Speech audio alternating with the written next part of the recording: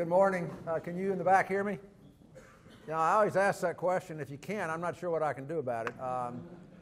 But anyway, I'm glad you're here. It's been 2 years since we last met here at the Country Club of Birmingham, and so it's great to be back. I think you probably are aware, you saw it on the email, that the message this morning I've titled Recognizing the Lies of Life. And I base this from a statement that some of you probably heard me share before, but I think it's a very powerful statement, and it comes from someone who Einstein believed was one of the most brilliant people ever lived. A guy by the name of Blaise Pascal, who was a French mathematician and philosopher. And he said something that just really resonated with me, and I find to be just spot on true. He says that one of the primary reasons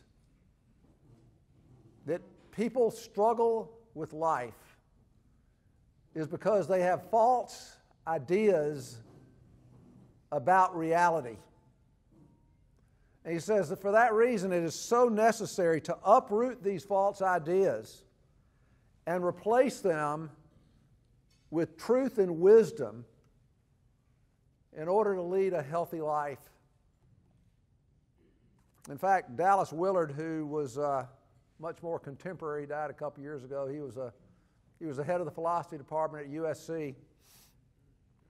He said that our ideas are the assumptions we have about reality. They are the way we think about and interpret life. He says, ultimately, our beliefs and ideas determine how we live. And therefore, our ideas about life will lead to certain consequences. And I've concluded, and I think we have concluded from the work that we do, is that too many men do not form their ideas and beliefs responsibly. I mean, think about it. Have you ever thought that maybe some of your most cherished beliefs that you hold to may not be true? I don't think anybody sitting here thinks that that's the case, but have you ever thought that that might be the case in your life? And so I share this because so many of our beliefs and ideas can be consequential, particularly if they are in error. Let me give you an example just from the real world. I was reading about the practice of medicine back in the 18th century. And they had this time-honored practice that they'd had for hundreds of years of what was called bloodletting. They believed that bloodletting would cure sick patients. And what you would do is you would cure them by removing stagnant or bad blood.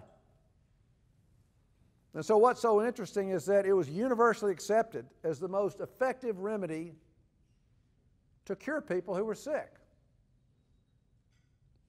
It was called a buildup of bad blood, and it caused all kind of sickness, so you had to purge it from your body. And the more blood that was purged, the better. And ironically, and some of you may know this, but in 1799, George Washington suffered from this very severe throat infection, and he requested that they drain 4 pints of blood from his body. He demanded it. And he died the next day.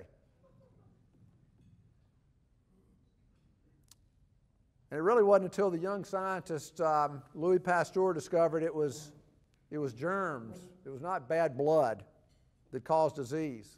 But think about this. Can you imagine the shock of experienced physicians when they learned that their attempts to heal people had actually harmed them or even caused them to die?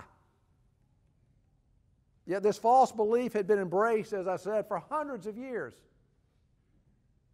Another example comes from the sinking of the Titanic. This was a really interesting fact that I learned. Most people get their understanding of what happened to the Titanic from James Cameron's movie. But in his book, The Last Log of the Titanic, researcher David Brown says the ship never had to sink and cause all that massive loss of life. Listen to what Brown says. He says, the ship could have been its own lifeboat. Even after coming around on a submerged iceberg, the 46,000 gross ton liner was capable of saving all on board by floating into mid-morning until the rescue ship Carpathia arrived on the scene. Instead, once the Titanic's owner, Bruce Ismay, saw that the damage appeared minimal because the hole in the mast measured only about 12 feet and that the ship's pumps were successfully expelling the incoming water, he ordered engines ahead, half speed. Minutes later, the ship's fragile buoyancy gave way to its disintegration and demise. Brown's inescapable conclusion is that the Titanic pumps were swamped by massive amounts of water, pushing the ship by its own forward motion. Meanwhile, thousands of people were comfortably, confidently, securely, they thought, sleeping below. You see, when you believe something is false, it can result in catastrophe for your life. I ask you to think about this as you think about what's true. You know, truth has got to be discovered. You can't invent it. It's an objective reality that you seek to discover and understand. Truth does not change. But the real question is, how does this impact me personally? The importance of making sure your ideas and beliefs are true. How does it impact my quality of life? Well, I want to read to you a couple of verses out of the Old Testament because I think David and Solomon kind of nailed the issue. In Psalm 119, 104, David says, "From your precepts I get understanding, therefore I hate every false way." Psalm 119, 128, he says, "I esteem your precepts concerning everything. I hate every false way." And then in the book of Proverbs, this is a verse that I have really drilled into my kids' lives as they were growing up. Proverbs was written predominantly by Solomon. There are 31 chapters. Each chapter has about 30 verses, or they're called Proverbs, so there's about 900 Proverbs. There's only one proverb that is repeated verbatim, and so you have it mentioned twice. I don't know if I'm reading too much into it, but it seems to me it must be significant for Solomon to mention it twice. And it's in Proverbs 14:12 and Proverbs 16:25. Listen to it. It's very powerful. He says in both verses, "There is a way that seems right to a man, but its end is the way of death and destruction." You know, in all of those verses that I just read is the word way. Way is a Hebrew word, derek, D-E-R-E-K, and it means a pathway. So they're talking about the path of life you're going down, the direction your life is going in. Because think about this, guys. Every single one of us is headed down what the Bible calls the path of life. You're going down the path of life right now. And the path of life that you're on will take you towards a certain destination. And according to these verses in Proverbs that I read, we can be on a path that seems right, that seems good, that's very appealing, but over time it'll lead to destruction. It can lead us to a destination where we never wanted to end up. And this is what believing the lies of life is all about. And the problem we got a lot of counselors in this room, but this is one of the things we find. The problem most people don't realize, they don't recognize they have false beliefs until they get burned by the belief. And so this morning, I want to briefly mention 3 that all of us can easily get caught up in. Now the first I've spoke about, I think back in 2011, I mentioned this and talked about it here at one of these breakfasts. It's from a book called Season of Life, written by Pulitzer Prize-winning author Jeffrey Marks. Some of you are familiar with it, and it's about Joe Ehrman. Joe spoke here at the club 7 or 8 years ago, and he mentioned some of this. But he had been an all-pro defensive end with the Baltimore Colts, but he was coaching high school football, and that's what this book was about. And he really wasn't so concerned. He and this other guy that coached with him, they weren't that concerned with how many games they won. They were really focused on teaching high school boys on how to be men. And Ehrman talks about one of the great lies that men are blinded by. He says men's identities so often get messed up because of what he calls false masculinity. He says as young boys we grow up and are told you need to act like men. The problem is, he says, most fathers never give their sons any definition of true manhood because they usually don't know what to tell them. And then he shares how he conducts workshops for men.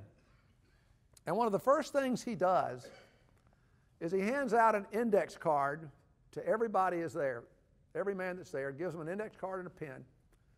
And he says, this is what I'd like for you to do. I want you to write on this card your definition of true masculinity.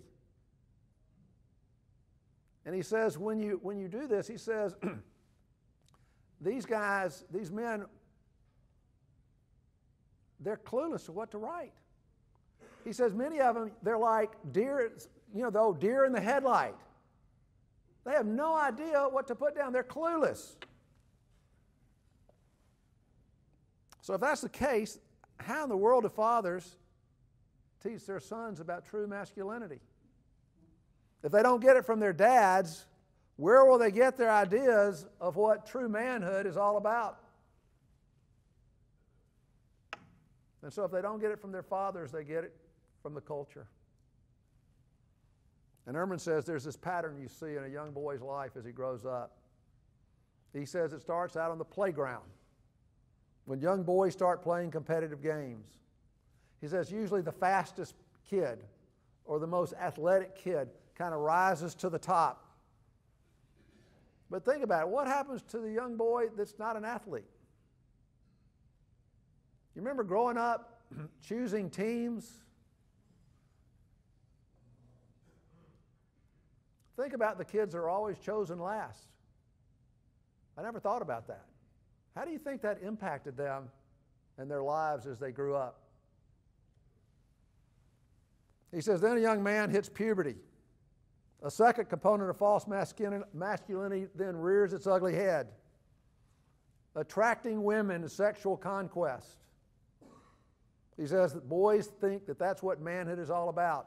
The ability to attract and relate to the opposite sex. That's what they believe will validate their manhood. Because that's what the culture tells them. And then, of course, the final component of false masculinity comes when men hit the workplace. Financial success. You see, most men today get their identity from job titles and the size of their bank accounts. And the thing that Ehrman did, he had a real catchy phrase to summarize our cultural progression of false masculinity. He says, from the ball field to the bedroom to the bank account. He says, I believe, these are his words, he says, in the process, we find ourselves competing and comparing ourselves with all the men in our sphere of influence. He believes that this approach to life sets men up for tremendous failure. He says it's just a matter of time. So, what is the true measure of a man? I remember the guy that published our book, The True Measure of a Man, he asked me that question. And I'll share you in a minute what I said to him. But I remember many years ago, somebody shared with me a wonderful verse from the New Testament. It's Romans 8:28. You may be familiar with it. We know that God causes all things to work together for good to those who love Him and are called according to His purpose. And I remember thinking, what a great verse. That for me, whatever happened in my life, God was using it to lead to my ultimate good. The problem I had was I did not fully understand what good was. What is the ultimate good in life for me as a man? You see, I thought it was prosperity. I thought it was financial success. I thought it was, a pleasurable life. I thought that's what God wants for me. But then it was years later that somebody said, you really need to look at the next verse to understand what the ultimate good is in the sight of God. And in Romans 8:29, we are told that the ultimate good is that we might be conformed to the image of God's Son, that we might become like Jesus, Christ-like. Now, I realize that we live in a culture where men might not believe Christ-likeness is not very manly. That was my first reaction when I heard that. I saw Jesus as just kind of being this real religious guy. He was very serious, and he really didn't enjoy himself. That was my view of him. But as the years have gone by and as I've studied the four Gospels, I've come to realize, first and foremost, Jesus was not religious. In fact, the people who were religious, the scribes and the Pharisees, they hated him. They hated him because he wasn't religious. They didn't like who he hung out with. He hung out with a lot of the riffraff in that culture. And second thing I learned is his life was full of joy. On two different occasions, he says, I want to take my joy and I want to give it to you. I want to give it to you. And the final thing I realize is that Christ-likeness, first and foremost, involves your character and your wisdom and your ability to love and have deep, substantive relationships. You see, men's lives today seem to be focused on what they achieve, how much they accumulate, and what they experience in life. Hear this, guys. God is more interested in the man that we are becoming. And the objective is Christ-likeness. I've had many men over the years say, well, how do you become Christ-like? Because that sounds pretty good. You have to admit, being a man of strong character, having great wisdom, and having great relationships because you have a great ability to love, that has a great appeal to it, doesn't it? But people have asked me, men have asked me, well, how do I, it's kind of like they want it now. How do I become Christ-like? And I have to tell them that you can't do it on your own strength. There are a lot of disciplined men in this room, and you have the ability to change your habits. The problem is you can't change your heart. And so God has to do a work in your life, and He does that through a relationship with Him, because the deeper a man goes into his relationship with God, the greater the transformation that takes place in his life. So that's the first lie of life, false masculinity. Now the second one is kind of tied to it in one sense, and you'll see what I mean in a minute. The second lie of life is, and I want you to think about this, what does it mean to be successful? What does it really mean to have a successful life? I've just noticed this recently because I was going to be talking on this. You can't believe the number of times men will say, he is so successful. They'll talk about another man and say, oh, he's been real successful. And you know what he means is, usually it means he's made a lot of money. He's been very successful in his career. But you know what success, the word success means to succeed. The question is, but to succeed at what? I had an interesting conversation with my two youngest children about 5 years ago. One of them was, I think, headed to college. They're back-to-back in school. One of them was headed to college, and the other one was going to be a senior. And I shared this with them because we were talking about this issue of success, and I said, I just watched a documentary it was a show, I don't know if it still exists or not, called Biography. And they take a prominent person, and they basically would talk about that person's life, and they'd follow their life, and it was like a biography of a person, a 30-minute show. And I won't mention this person's name, but one of the wealthiest men in the world, they followed him and they talked about his life. He was like third or fourth on Forbes 400 list, even though he's no longer on that list, no longer on the top 10, because obviously that's changed a lot. But this guy was married 4 times, and nobody really liked him. He was not very popular, even among his employees. He was not a likable person. And one of the things you learn, he was very envious of Bill Gates, who was number 1 at the time on that list of the richest men in America. And he was very jealous, and he was very envious. And he was obviously a multi-billionaire. And so I asked my children after sharing all that, do you think that man's very successful? And they didn't say yes or no, but they were wondering where I was going with this. And then so I asked them, I said, let me ask you this.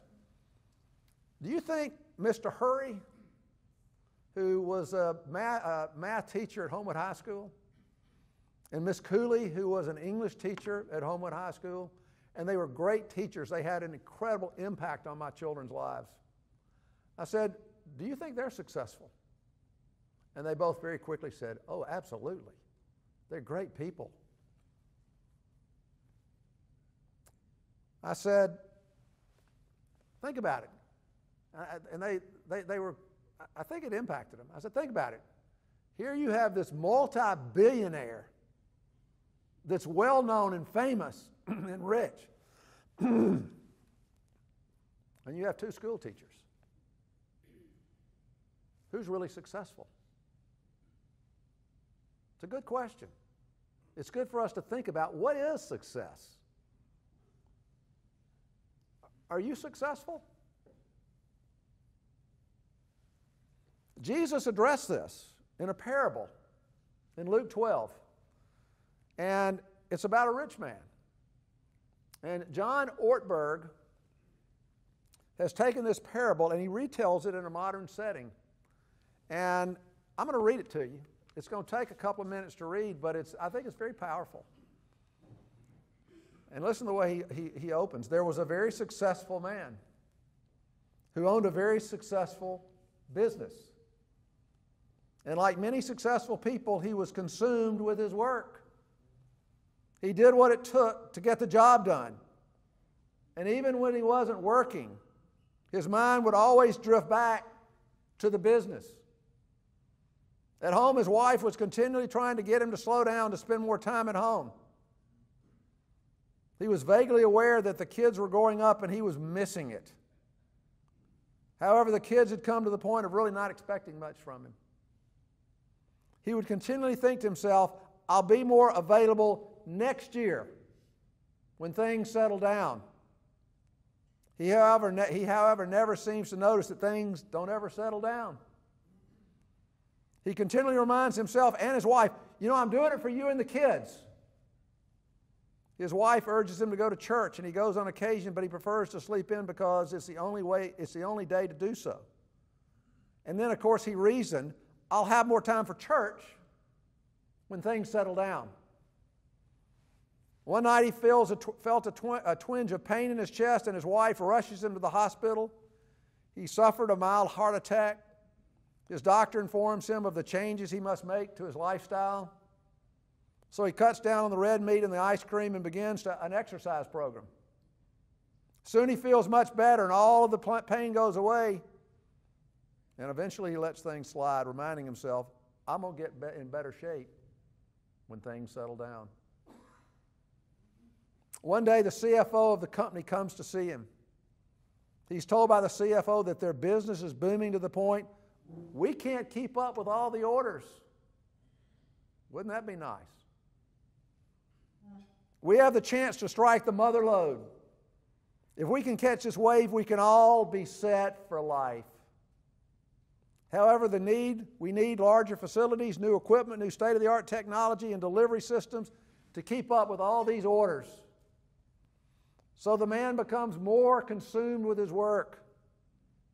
Every waking moment is devoted to this once-in-a-lifetime opportunity. And he tells his wife, you know what this is going to mean, don't you? When I'm through with this new phase, I'll be able to relax. And you and I will be set for life. I've covered all the bases. I've prepared for every contingency. We'll be financially secure and can finally take all those trips you've been wanting to go on. She, of course, has heard this before and has her doubts. At about 11 o'clock that night, she tells her husband she's going to bed and asked him if he was ready to go up with her. You go ahead, I'll be up in a minute. I have one thing I need to finish, as he sat in front of his computer. So he goes upstairs, she falls asleep, and she wakes up at 3 in the morning, and he's not there. She goes downstairs to get him and finds him asleep in front of the computer. She reaches out to wake him, but his skin is cold. He doesn't respond. She gets this sick feeling in the pit of her stomach, and she dials 911. By the time the paramedics arrive, they tell her he died of a massive heart attack several hours before. His death is the major item of discussion in the financial community. His extensive obituary was written up in all the papers. It was a shame he was dead. He would have loved to have read all the good things that were written about him. They have a memorial service, and because of his prominence, the whole community comes out for it. Several people get up to eulogize him. One said he's one of the leading entrepreneurs of the day. He was a real leader. Another says he was a real innovator in new technology and delivery systems. A third said he was a man of great principle. He'd never cheat anyone. He was such a fine guy. And it was noted by many that he was a pillar in the community and was known and liked by everyone. His life, they all agreed, was truly a success. There's that word. Then they buried him and they all went home. And late that night in the cemetery, an angel of God comes along and makes his way through all of the markers and tombstones. He stands before the man's memorial tombstone and tracks with his finger the single word that God has chosen to summarize this man's life. If you're familiar with the parable, you know what the word is. You fool. You fool. In fact, listen to Jesus' simple and direct conclusion of this parable in Luke chapter 12. He says, you fool. This very night your soul is required of you. And now who will own all that you've prepared, all that you've accumulated, all that you've built up? Such is the man who lays up treasure for himself and is not rich towards God or to the things of God.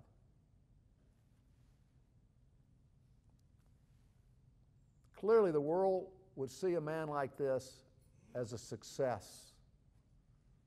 But God says, you are a fool. You are a fool if that's what your life is all about. In fact, I think of the heart of that parable can be understood in the question that Jesus asked the disciples in Matthew 16:26. These are very sobering words. Every time I hear them, it has an impact on me. Jesus asked this great question. I think this would be a great question he would ask a group like us.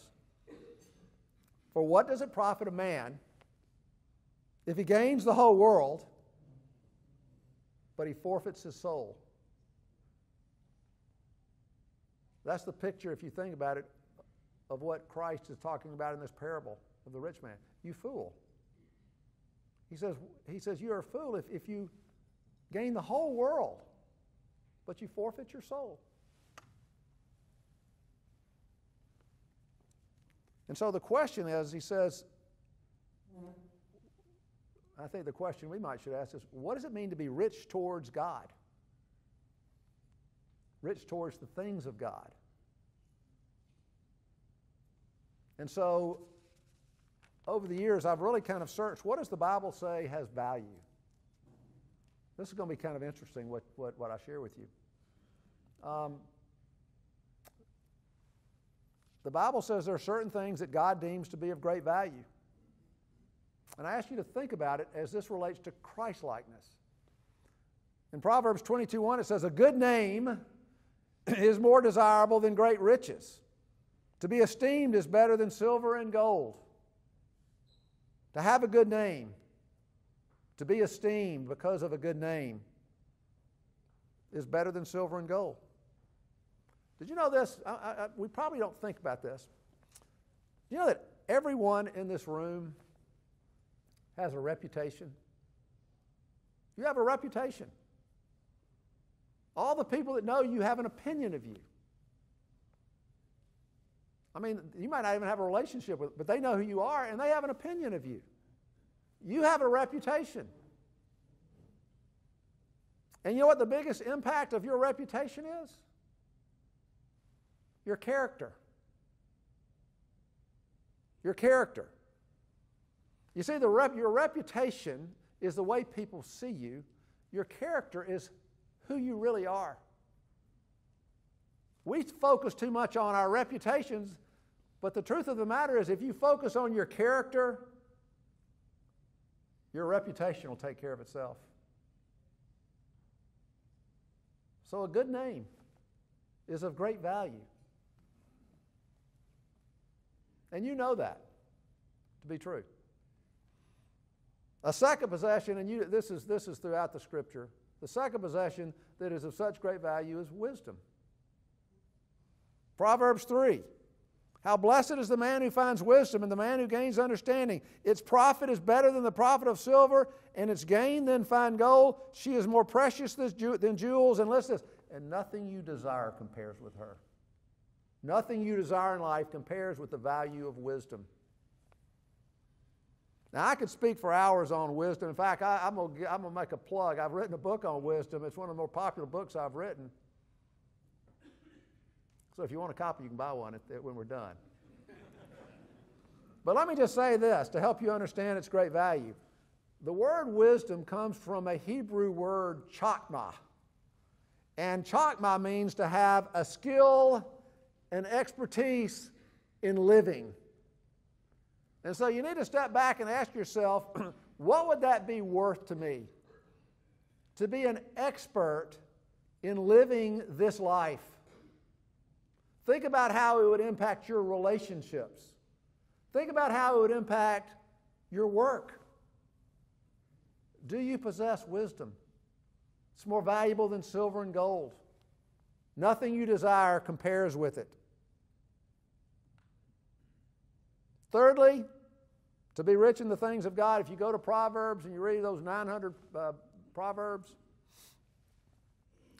and you all know this, the value of your relationships. It talks about how valuable it is to have an excellent wife. That's what it says. It talks about just the incredible blessings of children. And you wouldn't believe the number of verses that talk about the value of friendship and the importance of friendship. God says that's what has value. Your relationships and the people that you love. But think about what I just said about being rich towards God. A good name, character, wisdom, and the relationships you have, the people you love. If you think that's what we said Christ-likeness is. Character, wisdom, love. And what the Bible is saying, that's what success is. To have those in your life. And to live that out.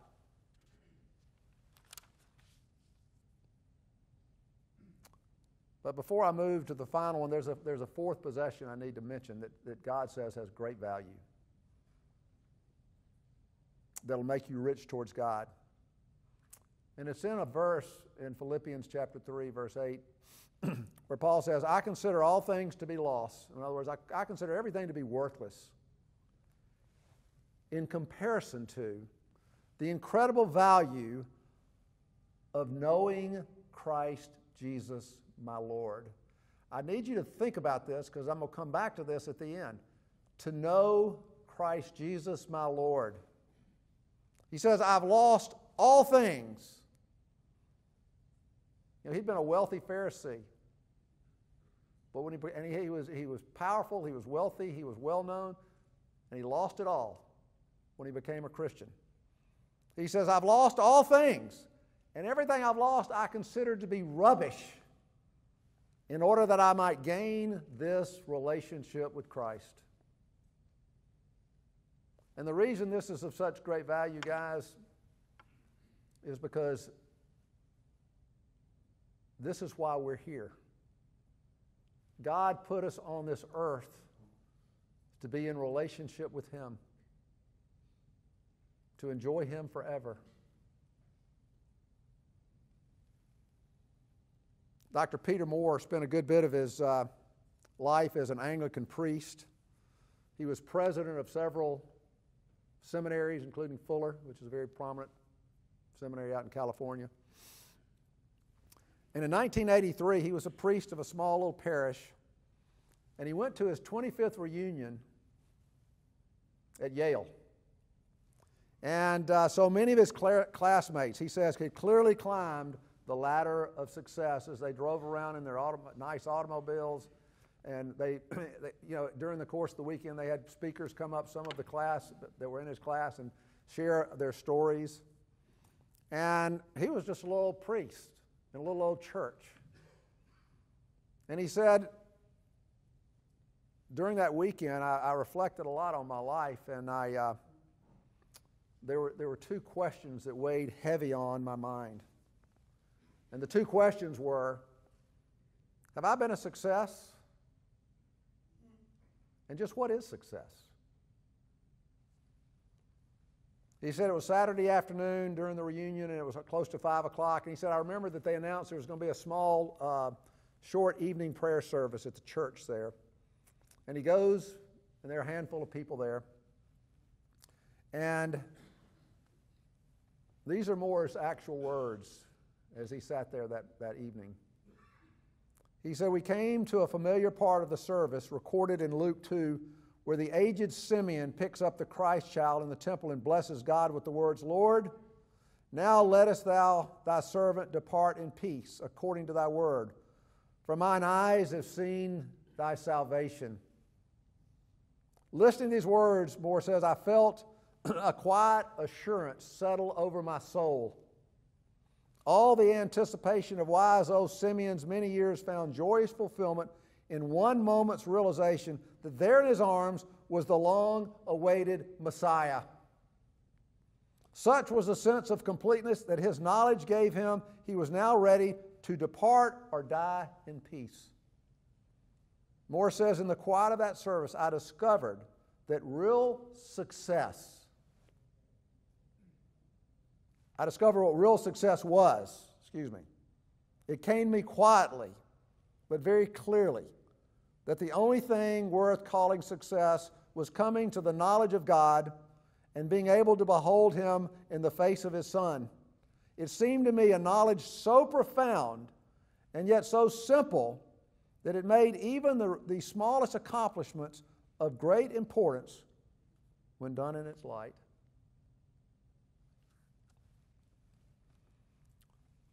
So the first lie of life is false masculinity. The second, I guess you could say, lie is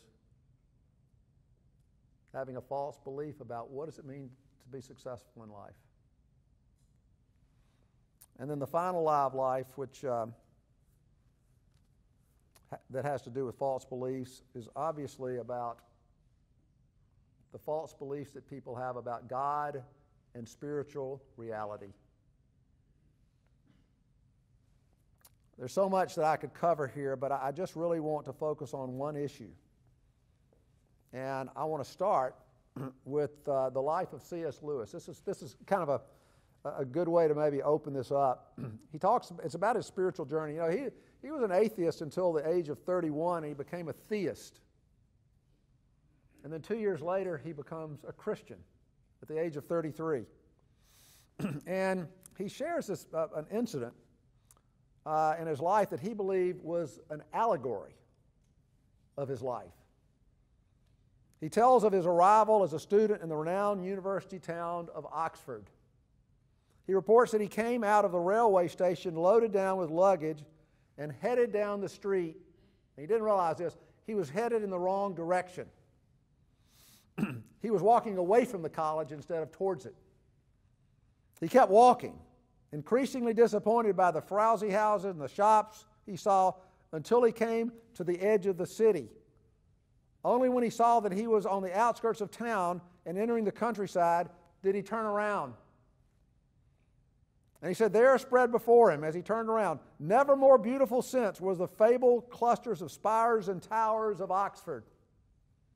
He said at that point he realized he'd gone the wrong way, turning his back on his true destination. In recounting the episode, Lewis concludes that this little adventure was an allegory of my whole life.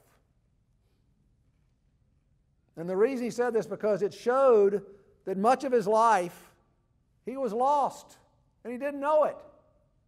He was going in the wrong direction. His belief about Christianity and God had been false.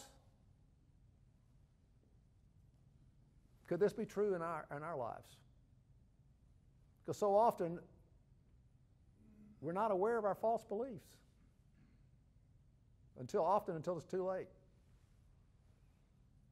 You know, Jesus exposes one of the great lies of life that has severe consequences. And he addresses this twice. And this really has to do, how do I know that I'm going to heaven? It's a great question. And Jesus addresses this twice. So this was of real concern to him. In Matthew 7, verses 21 to 23, Jesus starts by saying, not everyone who calls me Lord, Lord is going to enter into the kingdom of heaven. Think about that.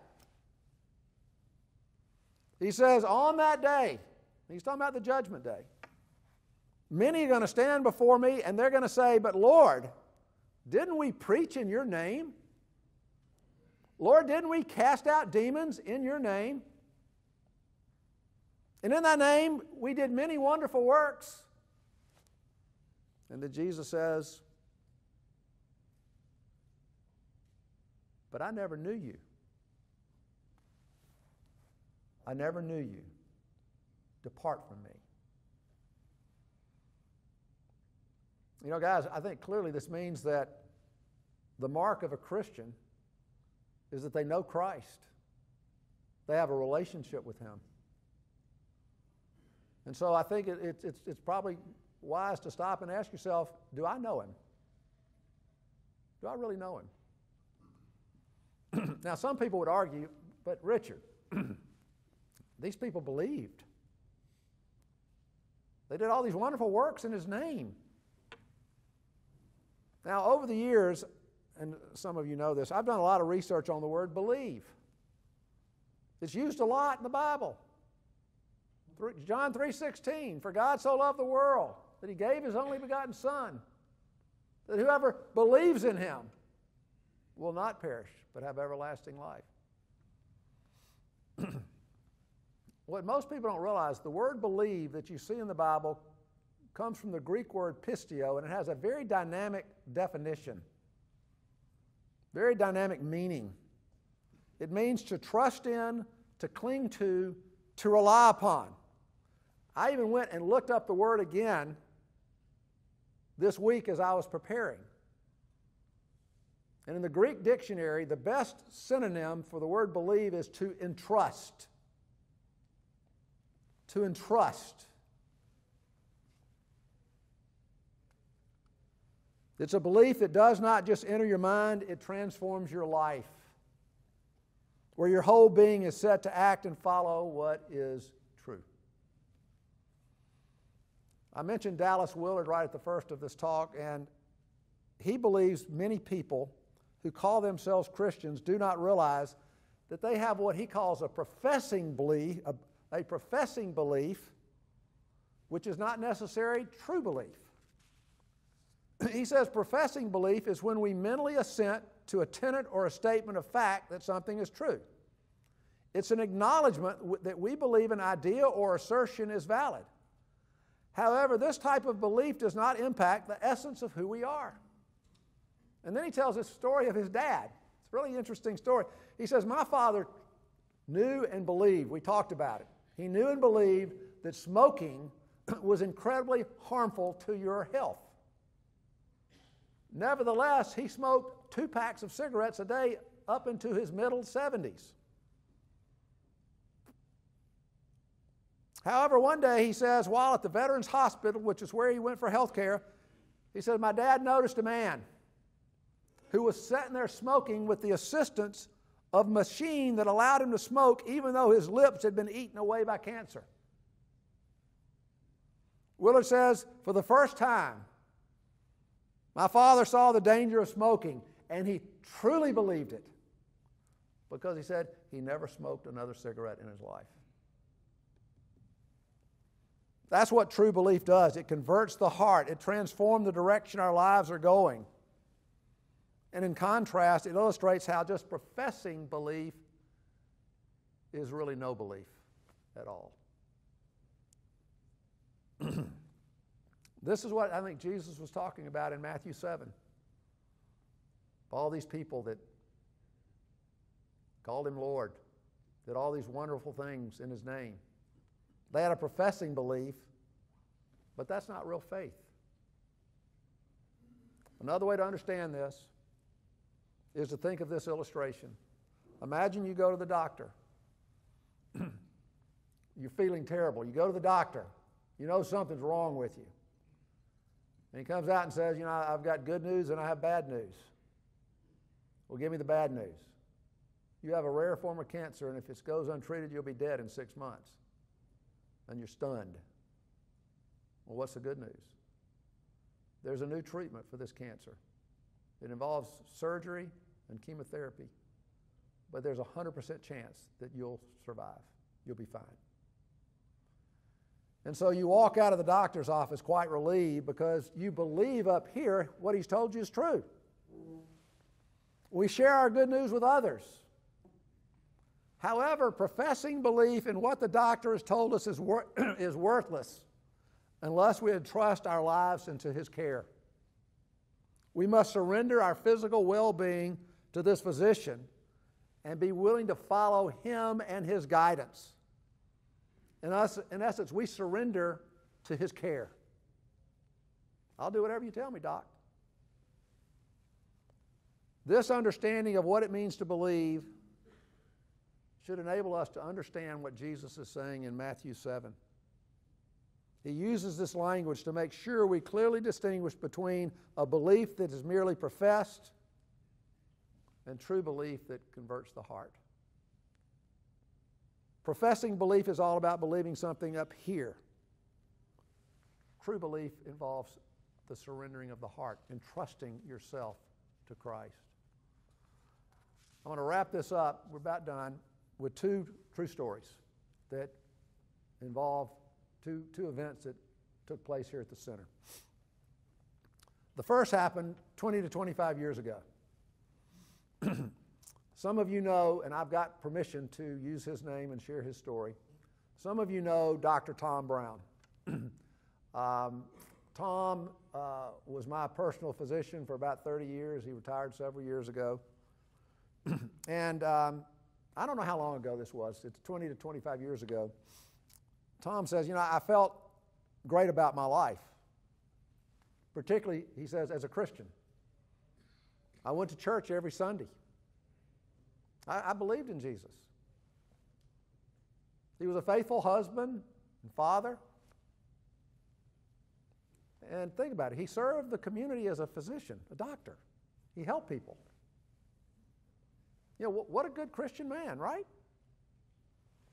And then I'm not sure. It was either at a breakfast or maybe he heard a sermon. But those words from Matthew 7 that I read a little while ago, not everyone who calls me Lord, Lord will enter the kingdom of heaven. He heard those words. And he said, they rocked me. Because he said, I realized I'm just like these people. They're describing me. And it caused him to take a good hard look at Christianity, which led him to true faith in Christ. And Tom today is a devoted believer. And then finally, on November the 21st, 2008, my dad passed away. And it was a shock. I mean, it was not, we didn't see it coming. And he had asked me when he does die, he said, I want you to deliver the eulogy. And an hour before the service, our family was all there. I decided to go into the church just to kind of get a lay of the land and to go up to go to the place where I was going to be delivering the eulogy. And I looked out in the empty church and I saw a man. There were really two men, but I saw this one man and I really didn't know him. But he was a friend of my dad's and I knew who he was. He was 89 years old. And he was just sitting there. I didn't really pay that much attention because I went back to my family and we had the service. A week later, ironically, Dr. Tom Brigham died. I think most of you know Tommy. In fact, he's sitting right over here. And what a great man. What a wonderful guy. And he died a week after my dad. And I remember going to the funeral, and it was a very powerful funeral because Dr. Brigham had written a letter to his pastor who did the service. And the pastor read the letter during the service. And Dr. Brigham shared with him how he had come to faith late in life. It was very powerful. After the funeral, there was a visitation. And I just remember I was standing there talking to someone. There's this tap on my shoulder. And I turn around, and there's that 89-year-old man that I'd seen just a week before sitting in the church at my father's funeral. Same guy. But he had this perplexed look on his face. He was concerned. And I'll never forget what he said to me. I need your help. So how can I help you? He said, today, here at this service, I just realized for the first time that all these years I've had Jesus up here in my head, but he's never made it into my heart. I just realized I'm not a Christian. Can you help me? And so we met. And he surrendered his life to Christ. He's 102 years old today. And he's involved in one of Todd's Bible studies there every week. And so I want to leave you, as we wrap this up, I want to leave you with two questions to consider. Is it possible that you could be where Tom Brown was? He believed in Jesus, but he didn't know him. And second, could it be that Jesus resides in your head, but has never made it down to your heart? And so, guys, if this message in any way resonated with you this morning, or if it's raised questions about your own personal faith, I want to suggest that you go through the investigative study. There are two guys in the room I've just gone through it with, and they'll tell you it's had a profound impact on their lives. And so you just got to check it here. We'll get in touch with you. This is my favorite thing to do at the center. I'm glad to go through it with any of you.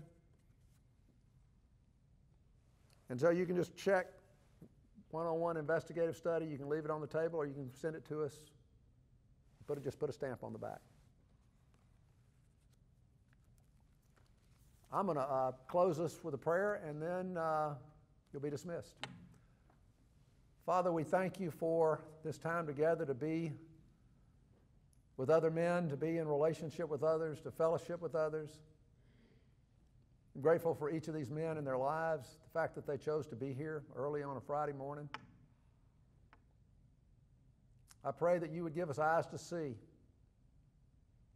I pray that you would enable us to take a good hard look at our lives and to be honest with ourselves and ask ourselves, am I in right relationship with you? We thank you for this beautiful day. I pray you would bless it and this weekend for all these men.